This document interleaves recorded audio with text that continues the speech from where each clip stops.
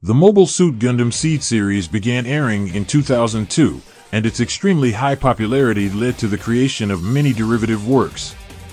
After the broadcast of Mobile Suit Gundam SEED Destiny ended, the production of the movie was announced in 2006. The name of the movie was Explosion Gundam SEED. The announcement was made at the Sony Music Anime Festival 06 and was covered in various places. In addition, in an interview with Junichi Sakamoto, president of Shochiku Corporation, which distributes the movie, he said that a movie of Gundam SEED is planned for 2007.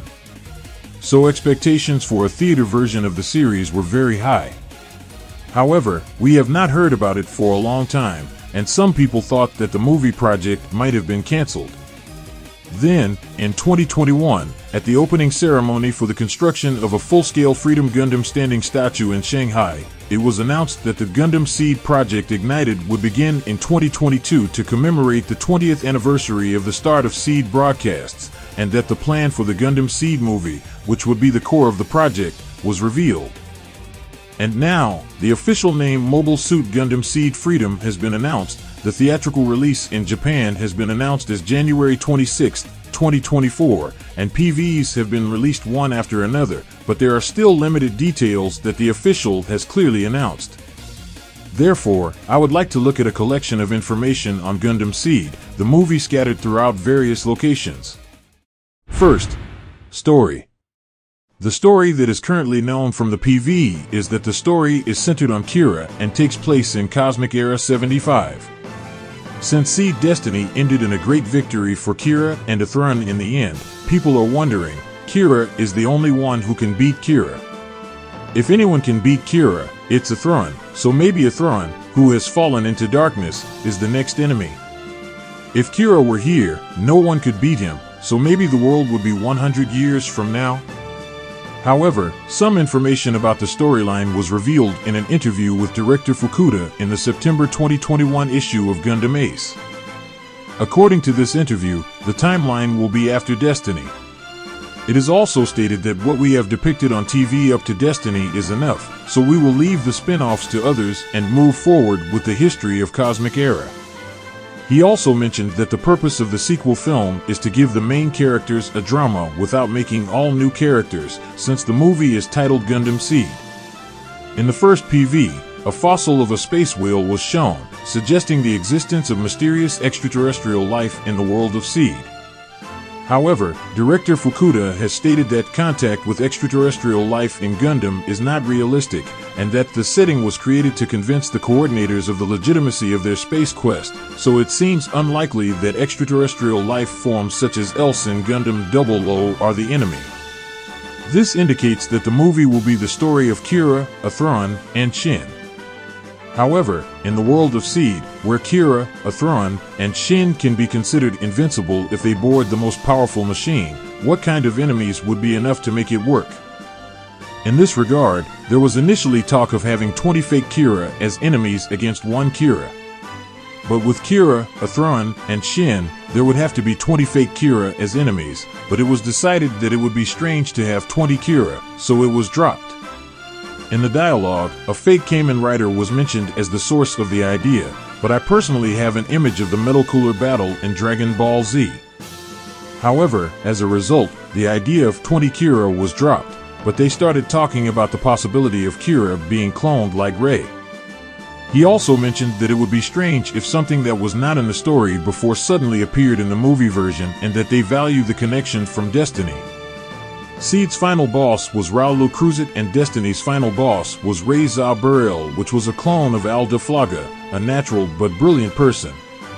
Therefore, Rao and Ray were rare naturals in the Zaft army, but they worked hard to become aces through their desperate efforts. The final storyline has not yet been revealed, but considering the connection with the SEED series, in which Kira, who had the best genes despite not wanting them, fought against Rao and others, who wanted a place to play an active role regardless of their genes, perhaps a clone of Kira, who has the strongest genes, will appear and oppose Kira. It seems unlikely that they are just clones, since they are supposed to be stronger enemies than at least Kira, Athrun, and Shin. Second, characters and mobile suit. This time, the series is being made as a concluding part, and it is said that they try to give the characters a proper point of closure, and from the PV, it seems that Kira will be the main focus of the story. However, in addition to Kira, Athron, and Shin, the movie was created with as many characters as possible, even if they were in short scenes, although some characters were not allowed to appear. Also, the director said the character he likes this time is Shin Asuka, and he seems to have good drama in the work.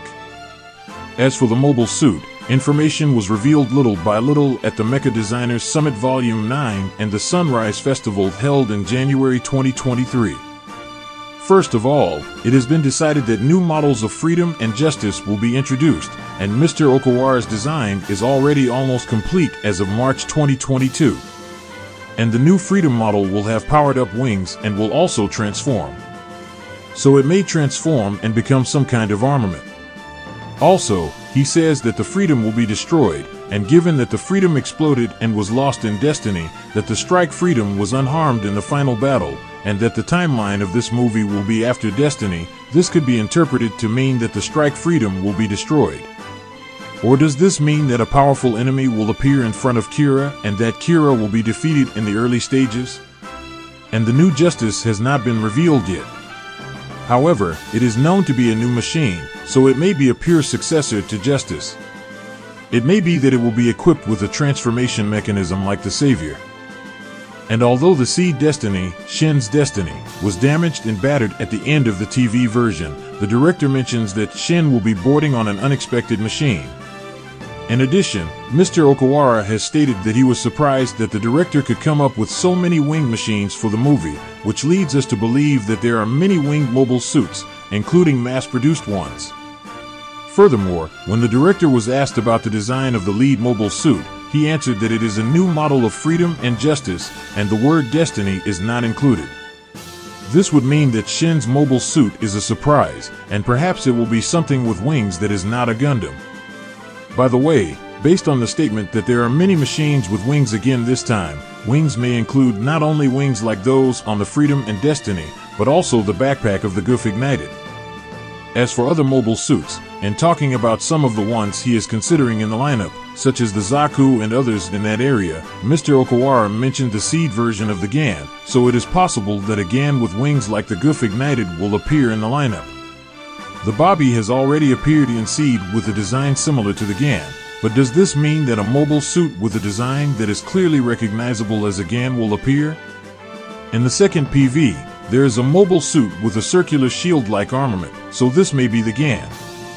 Also, according to the information in Gundam Ace, director Fukuda said that giant mecha like Destroy are designed to look strong but are actually just intimidated by their size, and are designed to be defeated by the main character.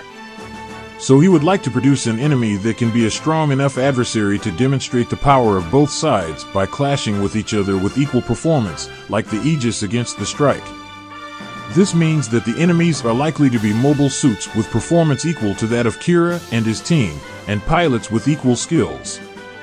Mr. Okawara is said to be in charge of about 8 of them, so in addition to the Freedom, Justice, Shin's Machine, and GAN, there will be 4 new models, one of which will be the last boss mobile suit, and 3 others.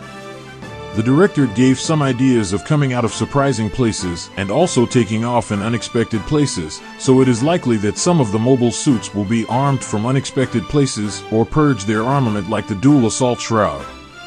It may also include a new mobile suit for Agnes and 3 Down Troopers pilots. Other than that, Kimitoshi Yamane is mentioned to be designing a new ship model. It is not clear whether this is a new model of the Archangel or another ship like the Eternal. Since the Eternal has an armament called Meteor on its tip, it is said that Mr. Okawara, not Mr. Yamane, commissioned it, and since the second PV depicts a scene in which the Archangel is destroyed, it seems likely that a new ship model of the Archangel will appear. Third, combat direction. There seem to be various conflicts regarding the direction of the battle scenes. The director has revealed that they had to reduce the number of mecha due to budget constraints, and although they wanted to use CG for all of them, they were not able to do so. In addition, Battle scenes are based on drawings and supplemented with CG according to the Mecha CG work world. The modeling sometimes aims for a massive body shape from the front view and sometimes lengthens the torso to give it human-like action. There is also talk that instructions have been given not to make the mass-produced machines too cool. It is also said that there will be markings on the mechas, so there may be many scenes where the main mobile suits are drawn in CG. In the PV, all the mobile suits are depicted in CG, but it seems that only some will be CG due to budget constraints. Also, in terms of combat methods, SEED incorporates modern combat methods of the time, and since the way of thinking about combat has changed between then and now, it is not just a matter of creating and deploying more and more high-performance machines now. The main battlefield is almost cyberspace, so incorporating such modern-style combat is also a highlight.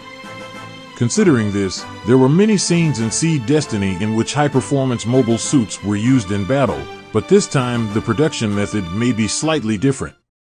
Fourth, music. The title of the music is Ignited, which is also Shin's theme from Destiny, but as of 2021, it has not yet been decided whether Mr. Takanori Nishikawa will sing or not. However, we are told that he is the only person they can think of to sing the theme song, and that he himself is ready to sing it, so it will be revealed when the official details are announced. As for whether or not Nishikawa will voice a character, the director said, "Let me think about it, but considering that the main plot of the story has already been completed at that point, it is likely that there will not be a character for Nishikawa among the main characters in the story."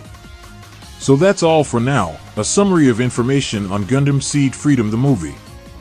I believe that the third PV will be released in September, and I am looking forward to seeing what kind of mobile suits will be unveiled.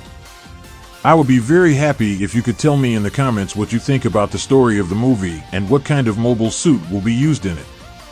That's all for today's video. Please subscribe to this channel and hit the like button. And I'd be very happy to watch one more video if you'd like.